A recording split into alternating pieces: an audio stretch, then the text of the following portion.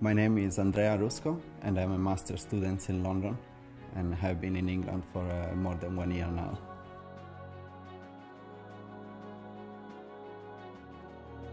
I know about the next European election. Thanks to my local council, they actually contacted me directly to my house.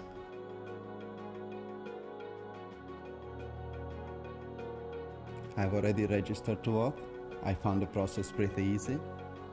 I was contacted by the local council and I registered to vote for local and European election. After that I received a letter where I sign up for the European election.